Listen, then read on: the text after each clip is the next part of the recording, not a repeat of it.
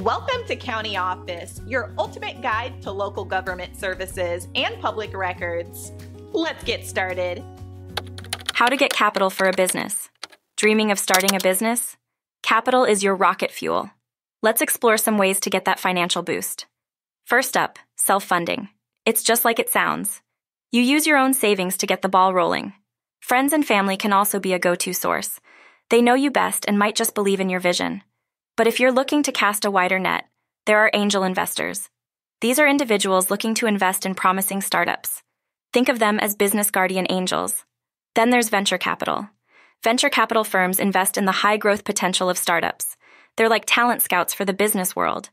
Don't forget about small business loans. Banks and credit unions offer these to help you get started. They're the traditional path to business funding. Government grants are another avenue. They're like financial gifts for your business, often for specific industries or purposes. Crowdfunding has also become a popular method.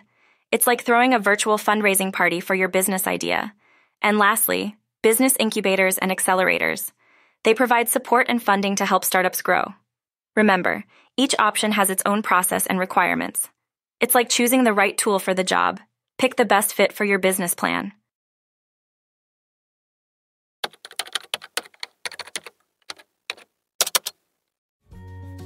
To learn more, check out these links, which you can click in the description below.